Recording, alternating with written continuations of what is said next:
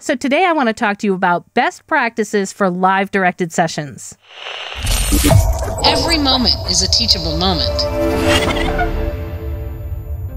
I love live directed sessions, mostly because it's considered a luxury to be directed, and it's wonderful to get feedback immediately instead of being in my studio and doing a self-directed session where I'm constantly guessing if this is the way that my client wants me to do the read.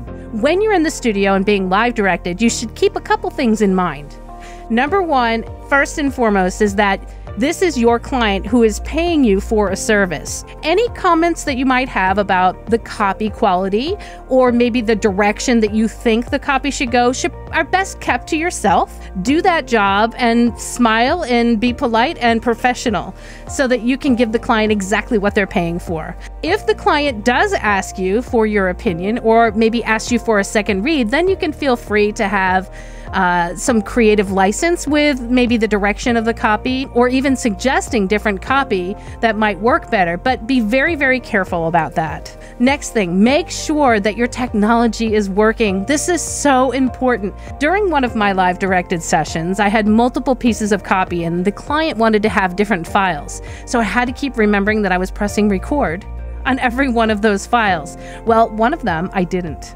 After we got through the whole read, of course it was a perfect read, the client was like, "That's fantastic, thank you so much." I realized that I did not press the record button, and I had to be completely honest and say, "You know what, I am so sorry, I apologize.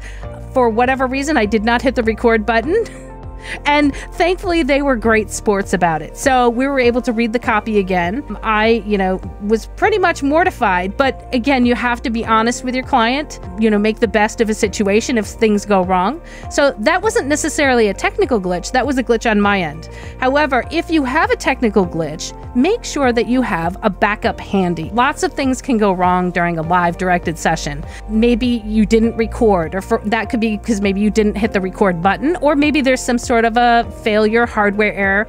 If that happens, hopefully you have a backup right in place that you can exchange quickly, whether it be an audio interface, a microphone, your computer, whatever happens. Also, you might have an internet glitch, so make sure you have a backup internet connection as well so that you can recover quickly so that you're not wasting time for the client. The other thing I want you to remember is to be polite and considerate to everyone on the call. You might have an engineer if they're going to be recording you, or you might be the engineer. You might have a client. You might have multiple people from the client's office or company there. So make sure that you're polite to everyone so that they'll want to ask you back to do your next read or to do another job. So these are just a few of my best practices. If you want to hear more best practices, best performance tips, make sure to check out my videos here. Thanks so much for watching, everyone. I'll see you next week.